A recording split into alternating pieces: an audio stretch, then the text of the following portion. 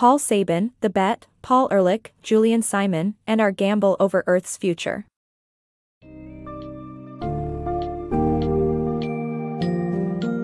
Dive into the gripping story of two brilliant experts, Paul Ehrlich and Julian Simon, who clashed in a fierce public debate over Earth's future in the 1970s.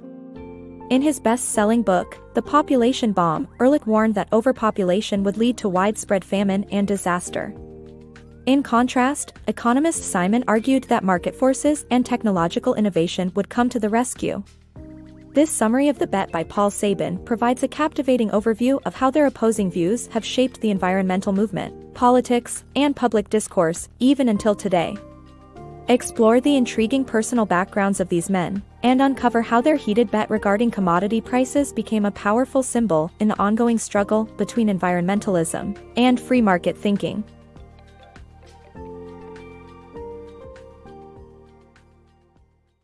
The clashing views on overpopulation.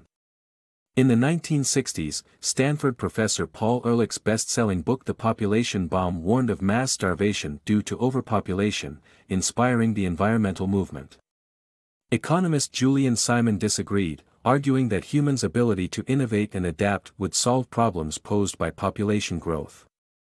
The two experts represented opposing views that defined the 1970s debate on humanity's future. Their differing perspectives played out in politics and still influence public debate today. Paul Ehrlich, A Biologist's Journey. Paul Ehrlich, an American biologist, was influenced by Fairfield Osborn and William Voigt's books during his college years, which sparked his awareness about overpopulation and limited resources.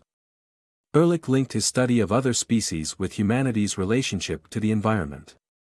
He taught at Stanford University for 50 years and wrote extensively in population biology. Ehrlich believed that the world was overpopulated, and without change, humanity was doomed. His views gained wide exposure and met with agreement, but an alternative, contrarian perspective also emerged. The Bet That Changed Perspectives. Julian Simon's views on population control took a dramatic shift as he delved deeper into the issue.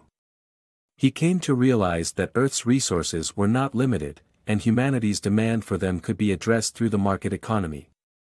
As opposed to Paul Ehrlich and his supporters who feared overpopulation leading to famine, Julian Simon showed that population growth was beneficial for society and the economy. Simon's journey towards challenging Ehrlich's beliefs began while he was studying advertising at the University of Illinois Urbana and continued until his famous bet with Ehrlich. Despite suffering from depression, Simon's dedication to research and rational argument made him challenge conventional wisdom and seek answers through data analysis. The bet itself was an expression of Simon's inquisitive nature that stemmed from his childhood experiences with his father's dogmatism. Simon's personality had many similarities with Ehrlich, however, his approach to the issue of population growth was more optimistic. Eventually, Ehrlich lost the bet, and Simon's research gained credibility. Julian Simon's story shows how one person's willingness to challenge widely accepted beliefs can change the perspective of society. Limits to Growth.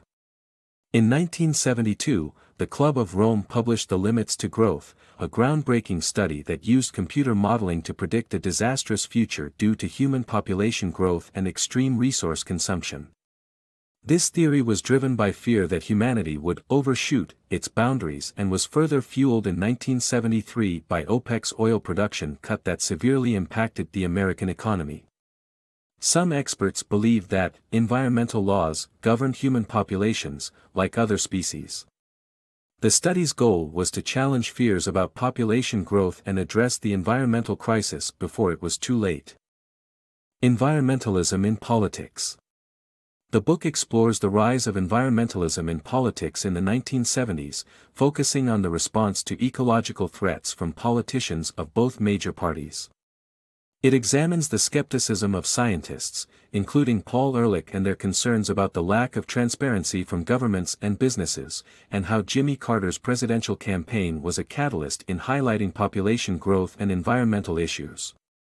The book also looks at Carter's policy initiatives to conserve energy and create a comprehensive national energy policy. Ehrlich versus Simon.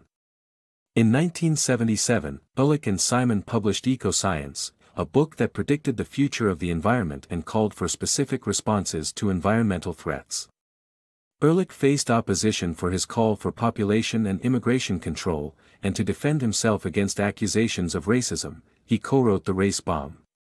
In 1980, Simon challenged Ehrlich to a contest that tested their competing visions of the future. Simon defended his belief that innovative rationality could solve problems.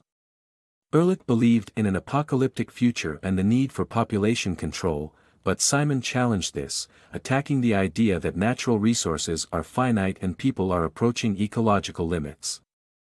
Two visions, optimism versus environmental pessimism. In the 1980 U.S. presidential election, two conflicting visions for the country's future were presented. President Jimmy Carter advocated for government intervention to tackle environmental problems, while Ronald Reagan supported a free market approach based on optimism. Paul Ehrlich and his fellow environmentalists expressed their concerns about resource scarcity, prompting a challenge from economist Julian Simon to bet on the prices of 5 commodities over the next decade. Simon's belief in the power of technology and the market to solve these issues ultimately prevailed. Unfortunately, environmentalism became associated with the Democratic Party in anti-growth sentiment, contributing to Reagan's victory. Simon gained popularity in Washington, D.C. for his book, The Ultimate Resource, which claimed people were the ultimate resource. Instead of adopting Ehrlich's environmental pessimism, Simon's optimistic approach prevailed in the political and economic landscapes of the time. The bet that divided a nation. In the 1990s, a bet between Paul Ehrlich and Julian Simon became a symbolic weapon for those who opposed regulation or supported free market solutions.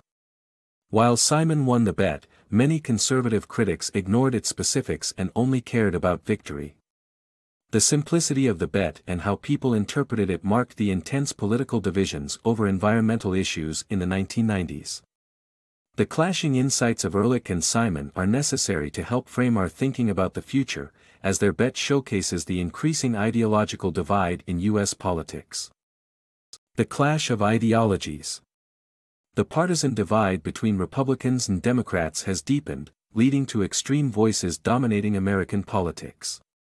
Such division is evident in the opposing perspectives of Ehrlich and Simon on environmentalism and economic growth.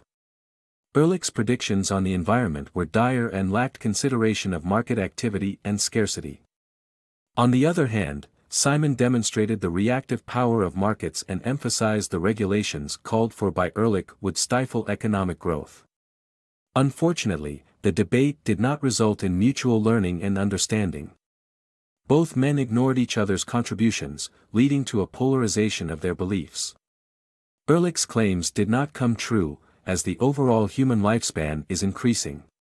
Simon and other critics gave too much weight to specifics of Ehrlich's predictions, leading to a lack of understanding of how scarcity develops. The clash of ideologies highlights the need for less extreme polarized approaches to policymaking.